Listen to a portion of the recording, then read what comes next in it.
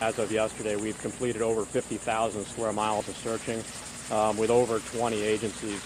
To give you an idea of how broad and how involved, we've had Navy P-8 aircraft been flying almost persistently out of NAS Jacksonville. We've had Customs and Border Protection P-3 aircraft flying out of Florida. We've had Coast Guard aircraft flying out of Savannah, Clearwater, Miami, and Elizabeth City, North Carolina. I'm overwhelmed and blown away that just the respect, the drive, they are not giving up until they bring those guys home. I mean, that's one of their own. That's family. They've got the best training in the world and two of the best people in the world looking out for each other. You can't ask for more than that. Plus, all the heroes looking for other heroes in the water right now.